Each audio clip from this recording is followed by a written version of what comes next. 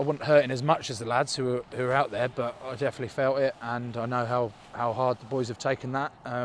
Be disappointed with the account that we put out, but we've got another week to get back on the horse, you know, and take that horse to the water.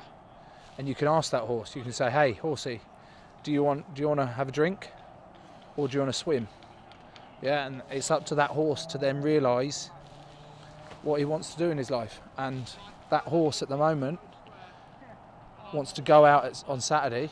He wants to clippity clop all the way to the stoop, and he wants to say hello to those fans. And he goes, "I'm sorry about the result last week, but I'm going to give a better performance here at home against Bath." He's a slightly Irish horse.